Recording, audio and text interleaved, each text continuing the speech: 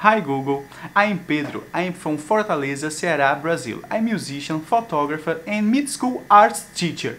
And today I'm gonna tell you about my favorite place on Google Maps, Praia de Iracema.